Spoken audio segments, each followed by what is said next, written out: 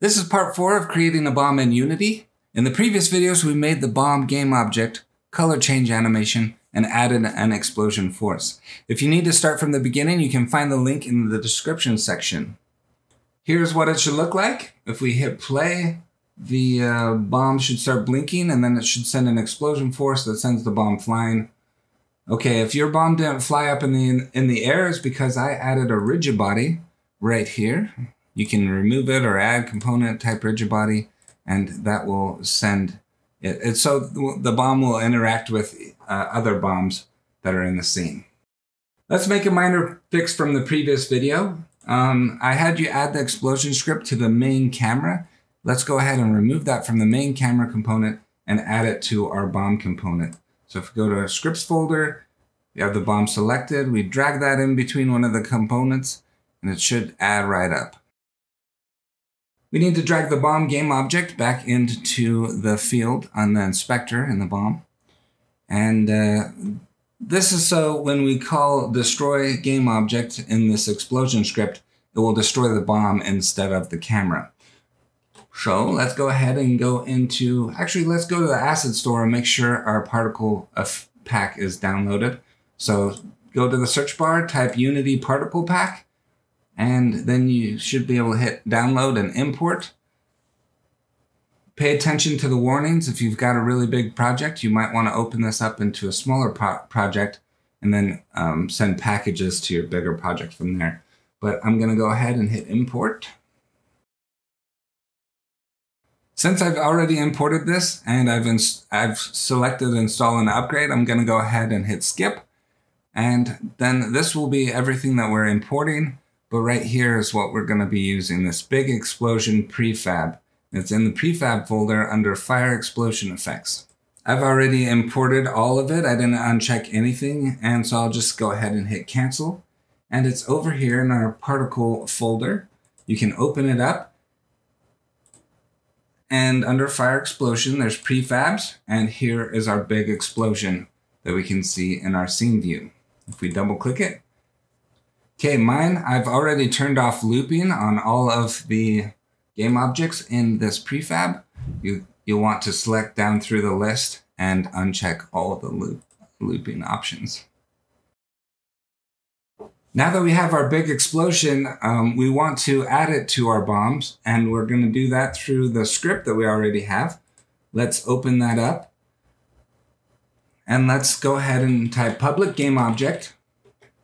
Then let's name this big explosion prefab.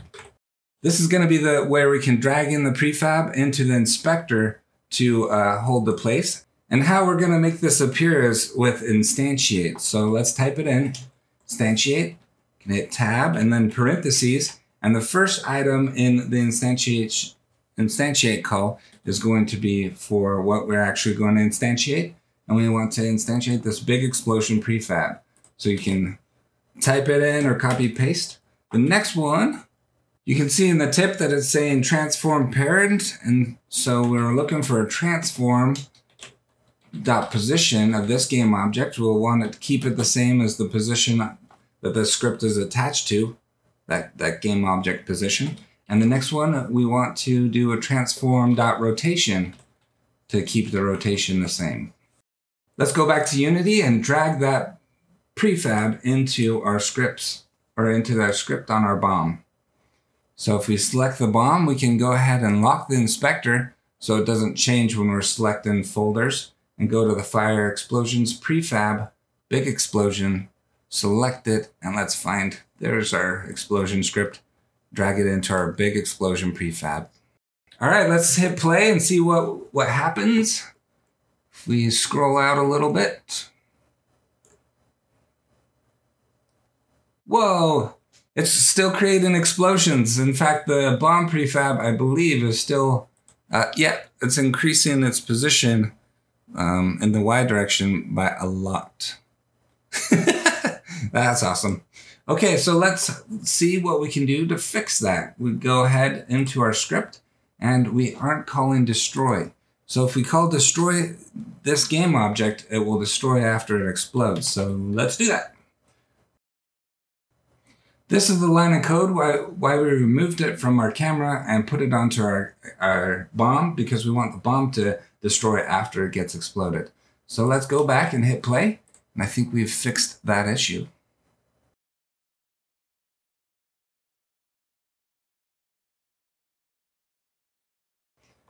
Awesome. If you haven't created a prefab of this bomb, go ahead and create your own prefab folder. You probably want to leave it out of the particle pack. Just leave the particle pack as its own thing. Create your prefab folder and drag the bomb in from there. Let's hit play and add more bombs to this scene. Because it has a rigid body, it will, there we go. They'll interact with each other. You scoot this bomb a little bit closer. Cool. That's awesome. That's a really cool effect. If you notice, we keep getting big explosion clones in there, and we'll want to make something to erase those. So let's go ahead and fix that. All right, how we remove those explosion clones, let's create another script, and we'll say destroy game object or something.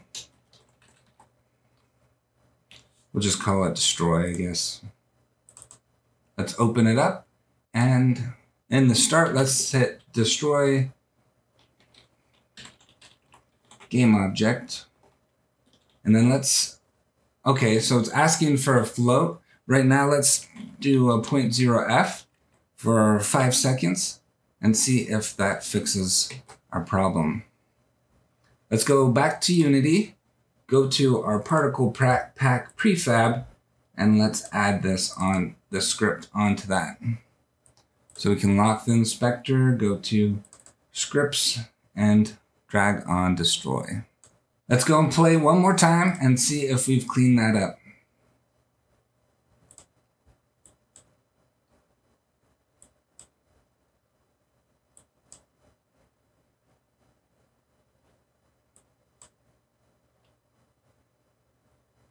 Okay, the big explosion clones are destroying. That's awesome. We did it.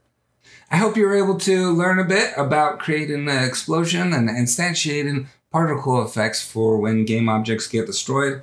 It was a lot of fun. In the next video, I actually want to take this bomb and turn it into a cluster bomb. I look forward to doing that, and I hope you guys do too. We'll see you guys in the next video.